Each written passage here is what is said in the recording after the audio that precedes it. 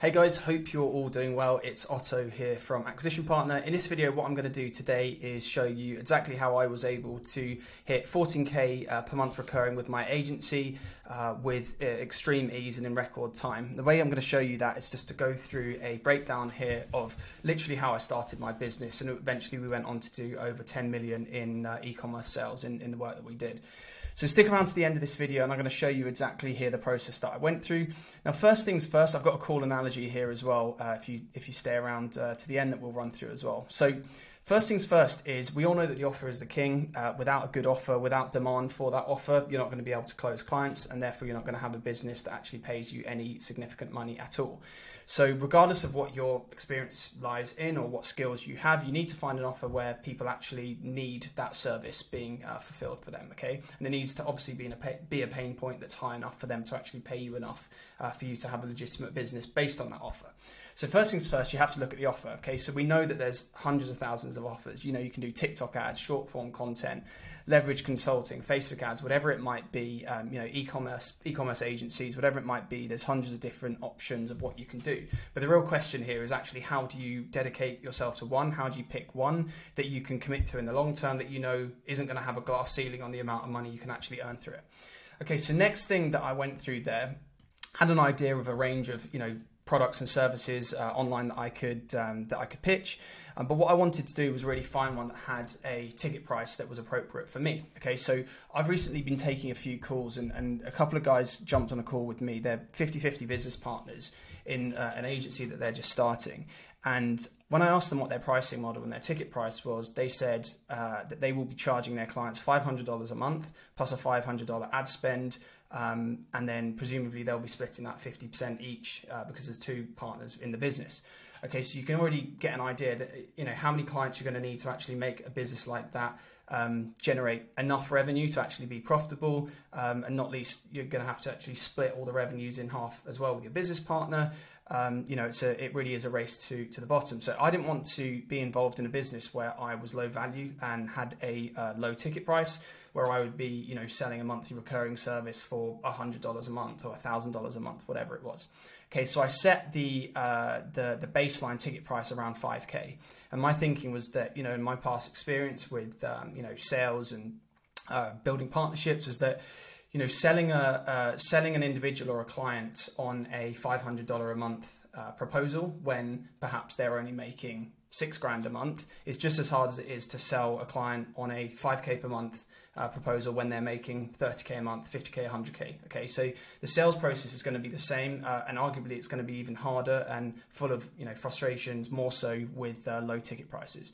So for me, it was a good offer. It was a 5K ticket price, monthly recurring pricing model. Exactly that. I wanted it to be recurring revenue. I didn't want to sell a physical product. I didn't want to have to generate so much attention that then I could build a business off of, you know, individual unique sales. I wanted something where I could have a projection to at least a 90-day process or timeline where I can see my income coming in, you know, and I can build on it. The fourth point here is about available upsells. So I wanted to not only find a good offer, good ticket price, and a sensible recurring revenue model for the business, I also wanted to choose something that had a number of different available upsells that were to be considered normal by the client. Okay, so if you are offering Facebook ads and you're doing it for $500 a month, if you then go and try and pitch that client graphic design or email marketing for $2,000 a month, $5,000 a month, the delta between what you're already offering and the value and the price that you've already set in your client's mind of yourself,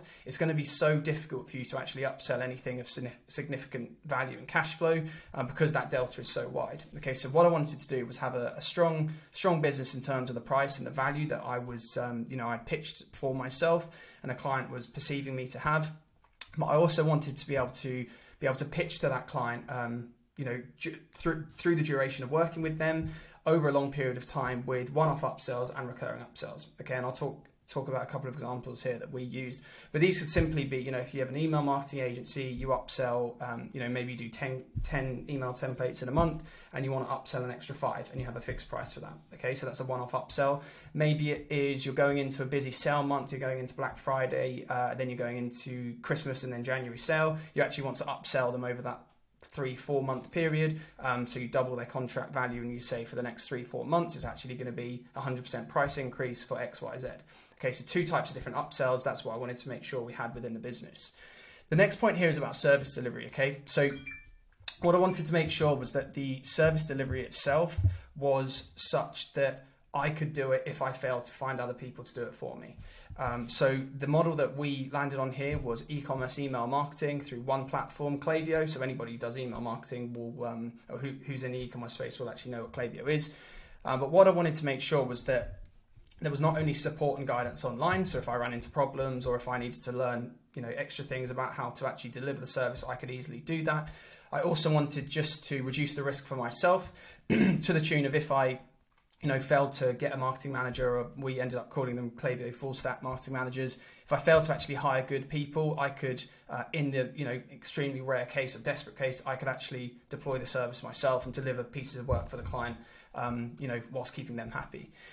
The next point here is about results. Okay, so I wanted a model that was easy to not only get results, but also to demonstrate attribution of those results. So we put that here in the bullet point number 9. But the results thing here is that I wanted to commit to a platform where it was easy to show cause and effect. Okay, so it was very easy for me to record a Loom or get on a quick call with a client and show them live on their email marketing and Klaviyo account, where I can say, look, 30 days ago you were at X percentage of your monthly recurring revenue coming through email and SMS. Now 30 days with us, you're actually here at X percent. Okay, so something that I didn't want any custom reporting. I didn't want to have to rely on any third-party tools. Simplicity was key. The next thing here is about staffing. So I've talked a little bit about delivering the service. I also wanted to commit to a business model where there's an abundance of contractors and employees. In the world of e-commerce and email marketing, you've got copywriters, graphic designers, you've got Klaviyo marketing managers, individuals that do MailChimp, whatever it might be, deliverability, technical experts too. And I wanted to have enough of a pool of contractors and individuals that I could actually rely on to deploy the service. And underpinning that too is project management. Okay, so something like email marketing, when you build a scope for a client, you will itemize that scope based on the work that the physical work that you're actually going to deliver for them. And what I wanted to make sure was that everything from that scope was easily transferable into a project management tool where I could plug these future employees into, set deadlines, monitor their progress and keep them accountable every day. Okay, so instead of me focusing all of my time on the service delivery, I would be the one sat hovering over the project management tool, checking in with these key members of staff and keeping them accountable. Okay, so something like email marketing, write copy, you've got 10 emails, write copy, create the graphic design, set up, dedicated sending domain, create segments, whatever it might be. All of those were easy to break down, drop into a project management tool. We use ClickUp and then keep your staff accountable. Okay, so when you're running Facebook ads and things like that, things can get a little bit more convoluted and complex. I wanted to keep it very simple.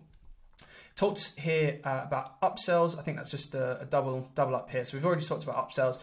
And then just lastly here, talking about case studies and referrals. Okay, so with the really simplistic results reporting, with the really simplistic project management tracking and keeping my team accountable, I wanted to build a business where it was really easy to build case studies and therefore use those case studies and the success we were creating for our clients to then generate referrals.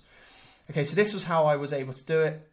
We had the target initially of 14K a month. This was very simple. It was that we packaged all of these points up here. We niched down and focused on e-commerce, email marketing, on Klaviyo as a platform specifically and only, so we're very niche. And we very quickly got 3 clients and our clients were paying 5K a month in retainers, so just over 14K a month here. Okay, and what we were able to do, and it's a video on service delivery I can produce if people are interested in it, but we were able to build a team where we could outsource all of the work to our full stack email marketing managers for $500 a month per client. And then each of those managers managed on average 5 to 6 key accounts anyway. So it's a very scalable and easy business model. Okay, so what I want to do here just with this analogy, okay, and I saw this on Lucid Chart, I thought it'd be a fun thing to do, okay, is about building a burger. Okay, so the burger is your business, and in this case, we built a email e-commerce marketing agency. Okay, so in terms of the burger analogy here, first things first, you've got your bun base, okay? And that's going to be your brand, your personal brand or your professional brand, whatever you've got in place to pitch your offer. Now your offer, is the meat, okay? Is the burger, is the main core of your burger, of your business, okay? So some people are going to think that the main core of it is service delivery. You can't have the beef of your business. You can't do service delivery if you don't have a good offer, and therefore if you don't have clients and recurring revenue. Okay, so the next thing here is the cheese, okay? And the cheese is the service delivery, and this specifically is responding to the service delivery that you actually produce in terms of the physical, tangible work. So whether it's Facebook ads, it's the copy, it's the graphic design, it's the targeting, whatever it might be, audience selection, that's the tangible work you're doing separate to the results you're delivering. And also within this service delivery, this is all of your communication, the ability to set expectations with your clients and keep them happy.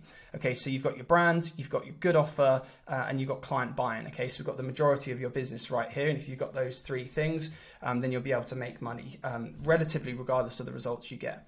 But results are important, so we add the lettuce, and this is what represents results. You know, one might think that the total contents of a business is based on the results you get for the client. There is, of course, other elements of the business that's really important that you have in place before you're even able to get results for them. Okay, and then what we can do here is just add on a load of toppings. These are all of your upsells, your one-offs, whatever they might be. Would you like to add bacon? And then we put a lid on the business there to top it all off, okay? So we built our business, we built the burger here based on all of the elements that we talked about here. If you guys have got any questions, a lot of this stuff we go through in the free course. It's 31 modules in total, absolutely free, no upsells, don't pay. We don't do paid courses around here. So go and sign up to the free course. Let me know how you get on, and I'll catch you in the next one. All right, guys, have a good rest of your day.